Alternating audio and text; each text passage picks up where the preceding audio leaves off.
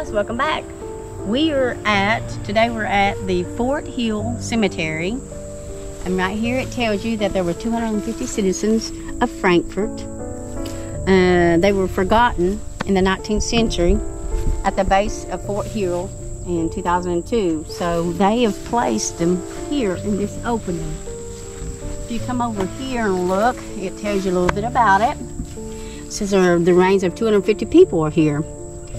They had the old cemetery was downtown, down over the hill there, and when they started doing their research and stuff, they decided to move them here because they built buildings and stuff down there to replace it. It says over time the old graves left behind were forgotten. Buildings were erected over some of them, and it says that once this study was complete, the remains were placed here.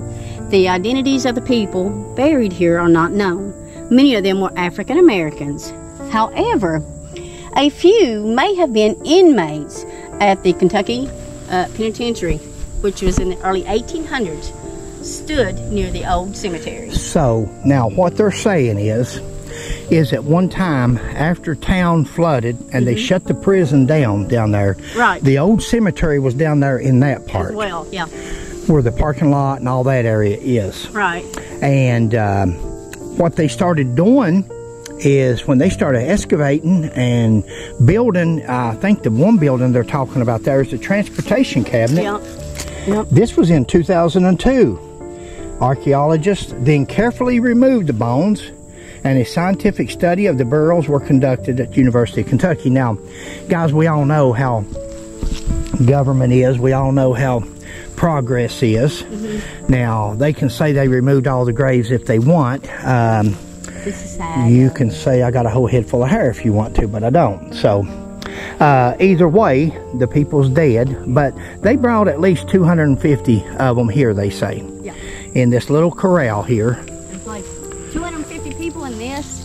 250, well, it's just their bones, just their bones, remains, but 250 people were entombed here, right, that they excavated and dug up. Right. Now, they're saying that they even had some from the Kentucky State Penitentiary, which was where we was at earlier.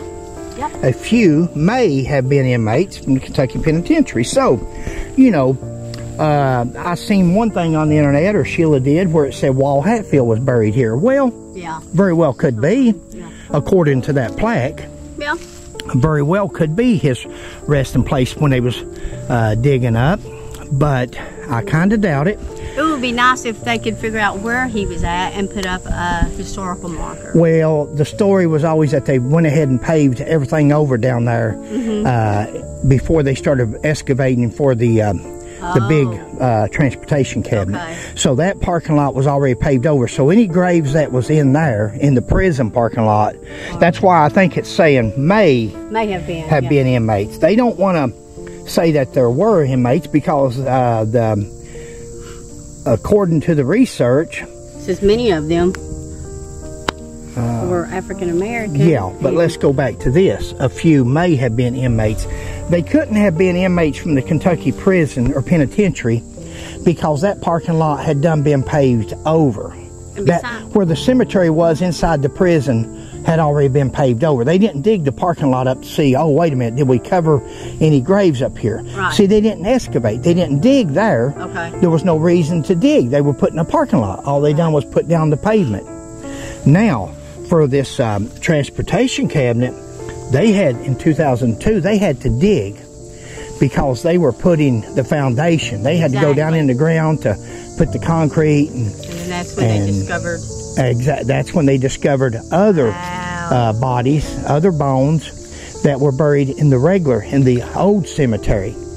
Now, the old cemetery and the prison cemetery, from what we can understand, was two different cemeteries. Yeah, well, it makes sense. Like we were talking earlier, and you said it wouldn't make sense to have the prison cemetery outside the walls. Yeah. That would be a good way for them to escape. Yeah. So I agree with that.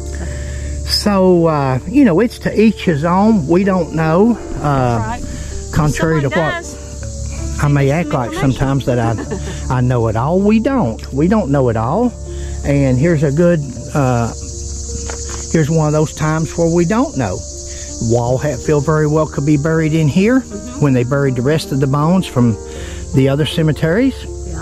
I don't believe that he is. I will always believe he's in the parking lot because they had paved it over.